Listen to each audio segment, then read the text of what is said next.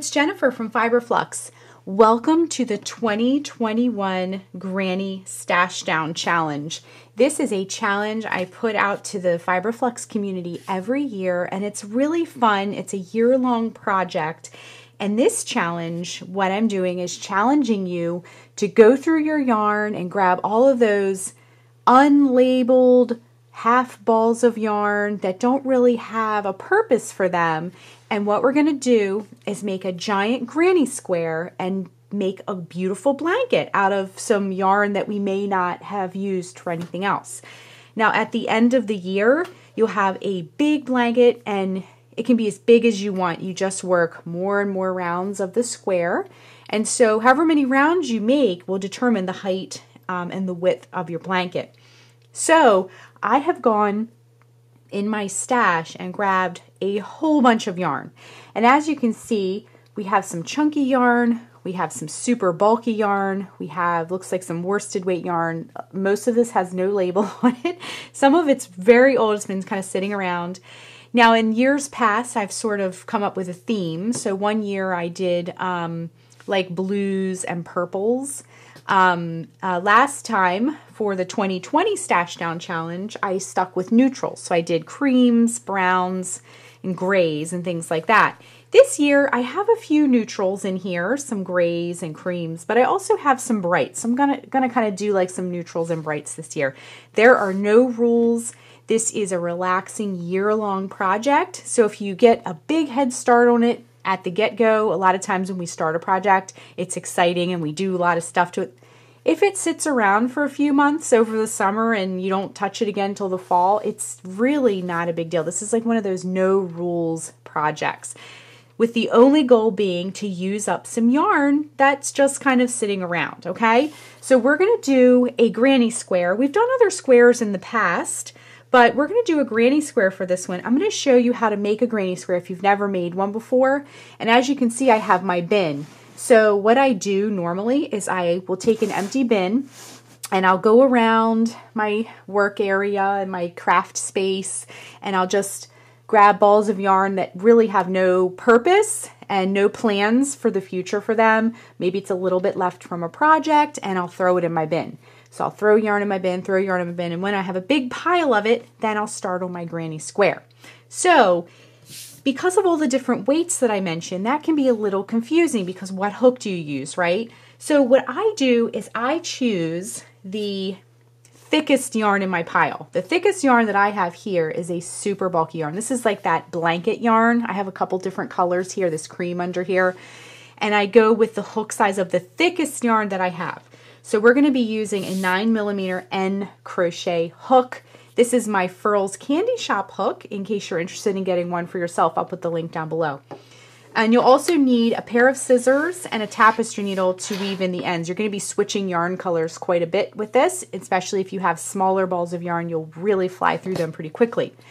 Now, for the thinner yarn, what I like to do is, for example, these two are the same color, and I will hold those strands double, and that will equal one of these thicker strands. For the even thinner yarn, for example, this one over here, I might hold 3 strands of this together in order to give me the thickness of some of these other yarns. Now, if you have a little variation of thinness and thickness throughout your blanket, it's not a huge deal. You just don't want like a strand of sock yarn next to a super bulky. It might look a little bit odd. So if you can double up or even triple up some of the thinner strands, that will help you out too. Now, you don't necessarily have to hold 2 strands of the same color either. You can get really creative. For example, I have this gray here, and I could hold it with this bright coral, and it sort of makes like a whole new yarn. So it's a really fun project, and I will say, of all the Stashdown Challenge blankets that I've made, I never know what it's going to look like at the end. It's always a surprise. I mean, you can kind of get an idea by the colors, but it's always a surprise at the end. So for the second part of this video, we're going to make the granny square. If you've made a granny square before, you can kind of skip through the next part and sort of just get started on your own. But if you want to see the granny square, join me for the next part. Okay, so I sort of cleared away all the yarn, and I grabbed the first 2 yarns that I'm going to use. This is, if you may recognize these from some past projects, This was from my easy ribbed pom-pom hat I made with that. And then this was from my Briar Rose blanket. So these were just leftovers from other projects. So I think it's a really fun way to do that. Now I'm going to hold these double, and the inside of this is like a pretty orchid and a soft gray. So I thought that would be a fun middle color because that'll sort of be the focal point of your blanket. So grab some of your yarn to start and your hook, and I'm going to, like I said, hold these double. And then what we're going to do is, let me zoom way in so you can see what I'm doing here. And we are going to start with the center of our granny square and work out. So holding the 2 strands double, what we're going to do is wrap the yarn around the hook to make a loop. Bring the yarn behind that loop that you made, reach in with your hook, bring up a loop, and tighten. And you're just going to pretend this is 1 strand of yarn. We're not going to do anything special with that. Next, we're going to chain 4. So wrap the yarn around the hook and bring it through the loop. That's 1, 2, 3, and 4. And then what we're going to do is in the farthest chain from our hook, that first chain that we made, we're going to join with a slip stitch to create a ring.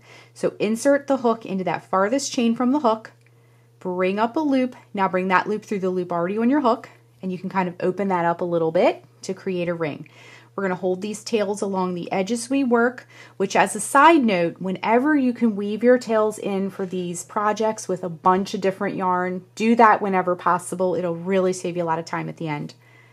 Okay, so then what we're going to do is chain 3. 1, 2, 3.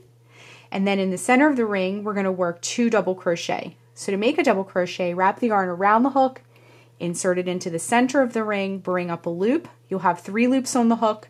Wrap yarn around hook, bring it through the first 2 loops. Wrap yarn around hook, bring it through the last 2 loops, sliding things over if you need to, still holding those tails along the edge of the project as we work. I'm going to get a little bit more yarn here. And then we're going to work another double crochet into the center of the ring. And then we're going to chain 1. And then we're going to, this time, work 3 double crochet into the center of the ring. So 1, 2, and 3. Now, the chain 3 that we did at the beginning of the round counted as one of our double crochets. That's why we did 3 double crochets in this one, and we only did 2 in this one, okay? Because it looks the same now. 1, 2, 3, 1, 2, 3, okay? So then chain 1, and then we'll repeat what we just did. 3 double crochet, 1, 2, 3, and chain 1. Then, to finish off that first round, push things over if you need to, work 3 last double crochets into the center of that ring. 1, 2, and 3. Then we're going to chain 1, and then we're going to count 3 chains up. 1, 2, 3, and we're going to join with a slip stitch to close the round. Okay, so just sort of might be a little snug because of all the strands of yarn. Just sort of drill it in there, bring up a loop. Now bring that loop through the loop already on your hook. Now it kind of looks like a circle, and I know we're after a square shape, but as we start to work more rounds, and you can go in those, remember those chain 1s we did in between, and sort of sharpen up your corners a little bit, okay? Now, one thing I wanted to mention, and you can see from our 2 balls of yarn that look very different, we have like a completely different look, almost like a heathered orchid. It's really pretty. And you'll have, if you're doing this along with me and using scrap yarn, you'll have all these neat surprises along the way in the appearance of your blanket. So it is a really fun project. Okay, next thing I wanted to mention, you'll encounter both of these. The first thing you'll encounter is if you want to stick with the same color with a granny square, you're going to slip stitch over to that first chain 1 space. Okay, so slip stitch into the next stitch, insert the hook into that next stitch, bring up a loop, bring that loop through the loop already on your hook, slip stitch into the next stitch at the top there, and then slip stitch into that chain 1 space. And now our hook is at the right spot to start round 2. Okay, so for round 2, we're going to start building corners of our square. Okay, so I'm going to show you how to do that. So we're going to chain 3, 1, 2, 3, and work 2 double crochets in that chain 1 space. That chain 3 we just did counted as one of those double crochets, so it will look like a grouping of 3. Push that over if you need to, chain 1. Now in that same space, we're going to work 3 double crochet. 1, 2, and 3. Okay, just like that. And we now have our first corner of the round, okay? So next what we're going to do is chain 1, and then we're going to skip that grouping of 3 double crochets and go to the next chain 1 space. And in that corner, we're going to work 3 double crochet. Whoops, I dropped my loop there. So in that corner, we're going to work 3 double crochet. So 1, 2, 3, and then we're going to chain 1, and then in that same space we're going to work 3 more double crochet. So 1,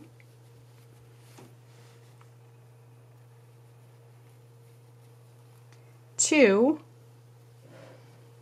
and 3. Okay, next corner, and you can see by using this big hook like this, we've already gotten some pretty decent size on our square. Square has grown just a bit already. So chain 1, go to that next chain 1 space, and we'll do the same thing. 3 double crochet, 1, 2, 3, chain 1. So 1, 2, and 3. Just like that. Now you're going to chain 1. We have our next corner finished. So we did a chain 1, and then hop over to that last corner we haven't worked yet and work 3 double crochet, 1, 2, whoops, and 3, chain 1, and 3 more double crochets to finish. 1, 2, and 3. Okay, now to finish off this square, what we need to do is one more time chain 1, and then we're going to go back where we started. Remember that chain 3? Count 1, 2, 3 chains up, just like that, and insert the hook, bring up a loop. Now bring that loop through the loop already on your hook. So we close the round with a slip stitch, okay? So here's our square so far. It looks really cute, really, really pretty, and the colors are fun, how they're mixing. Okay, I want to show you 2 more little things about our square before we continue. We're going to change colors now. I'm going to show you how to change colors, but also we've learned how to work corners, but now we're adding sides. So now our square will have corner, side, corner, side, corner, side, all the way around. And as you build each round, you're going to add more side spaces on, and I'll show you what I mean by that in a minute. So I'm going to grab my next color, and we're going to learn how to switch colors. One more thing before we get going. I like to give this center, remember that tail we wove in as we went along? I like to give that a nice tug before I keep going and just give that a snip. That way that tail is out of your way. Anytime you weave in some ends as you go, you can snip them so they're out of the way, and it's really nice. Okay, so the next thing we're going to do is add our new color. Okay, let's cut our yarn. This is about 6 or 8 inches. Give yourself a nice little tail there. And then we're going to wrap the yarn around the hook, and we're going to pull it through. So far we've learned if you want to stick with the same color, you just slip stitch over to that first corner space that you come to. But when you are doing a new color, I cut the yarn, and then I grab my new yarn. So I have here some dark charcoal and a little bit of this heathered sage color. And then this was from my 12 weeks of gifting. So lots of memories with each ball of yarn. It's a lot of fun. Okay, so I'm going to kind of line up my ends here. And then what we're going to do is go into any corner space. I sort of like to go opposite of where I tied this knot because we will be weaving ends in as we go, and it sort of cuts down on the bulk, but that's just a personal preference. You don't have to do that. So insert your hook into any corner space and hook the new yarn right on there, and bring it through. Then what we're going to do is just tie the new yarn right on, right into that corner, and then we're ready to go again. Okay, so we're going to hold these along the edge as we work. So reinsert your hook back in there. Let me zoom in so you can see exactly what I'm doing here. Reinsert your hook back in. What you're going to do is bring up a loop, and then you're going to chain 3. 1, 2, 3. And then we're going to work the beginning of this round the same way we did before. So we did a chain 3, that counts as one of our double crochets. So work 2 more double crochets into the same corner space. 1 and 2. I'm sort of using my finger back here to hold that tail along the edge as I work. Okay? Now slide things over if you need to. Chain 1, and then in that same space work 3 double crochet. 1, 2, and 3. Okay? So first corner done. Now we are using a lot of colors, but I do like how everything sort of has a muted look to it. Okay, then we're going to chain 1. And now remember how I mentioned we're going to have some corner and some side spaces? We're going to work our first side space now. So in that next space, work 3 double crochet. 1, 2, 3, and chain 1. Now we're going to work a corner space. So go into that next corner. Get a little bit more yarn here. And work 3 double crochet. 1, 2, 3, chain 1, and in that same space work 3 double crochet. 1, 2, and 3, just like that. Okay, so now you can see we have a corner, side, corner. Okay, so you're just going to keep doing that all the way around. Chain 1, work your next side space, 3 double crochet. 1, 2, 3, chain 1. Now I'm at a tail from the other side, so I'm going to just hold that along the edge as I work this next corner. And we did a chain 1 here, so I'm going to do 3 double crochet. 1, 2, 3, chain 1, and in that same space, holding those tails. With all these strands, it can be a little cumbersome at times, so just slow down if you have to. So 3 double crochet in that same corner space. So that was 1. Now I'm doing 2, and then 3. Just like that, okay? All right, let's keep going around here. Chain 1, work your next side space, 3 double crochet. 1, 2, 3, chain 1, next corner space, 3 double crochet. 1,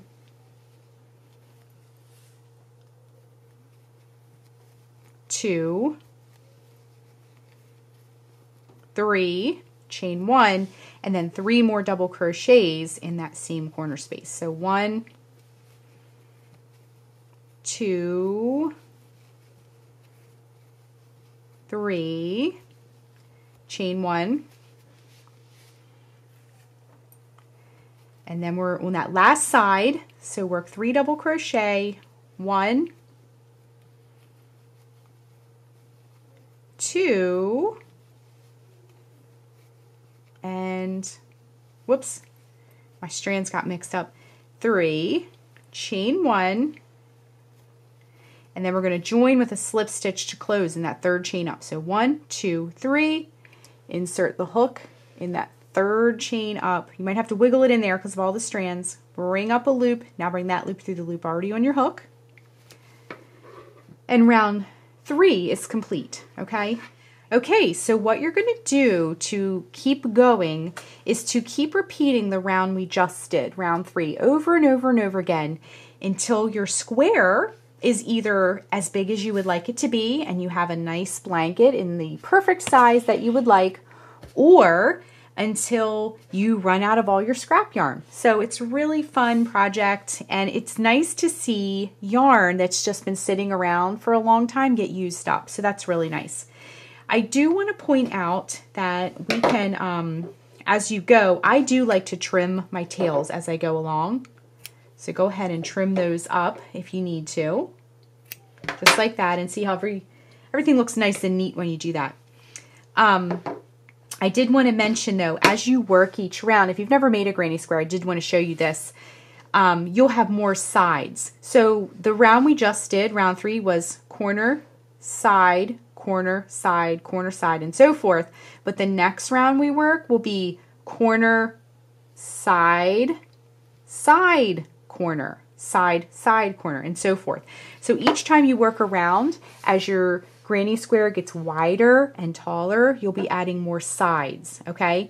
So the round after that would be corner, side, side, side, corner, corner, side, side, side, corner, and so forth, okay?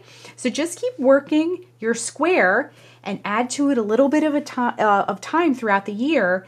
And every year when we have these stash down challenges, I'll update and show little pictures throughout the year here and there. So hopefully I'll get to use all my yarn up, and I will give you some updates, like I said, throughout the year. And at the end of the year, we'll do a big wrap up and you can see how it looks. If you are doing this challenge with me, be sure and use the hashtag FiberFluxCowl to share your work. We also have a Ravelry group and a Facebook group, and the links are down below.